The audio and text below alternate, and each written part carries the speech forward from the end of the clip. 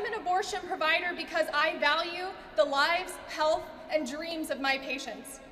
When safe abortion is not accessible, people resort to unsafe and dangerous methods to end their pregnancies, and women and families suffer. Even though abortion is legal in every U.S. state, thanks to Roe v. Wade, it has become increasingly inaccessible for women in many parts of the country.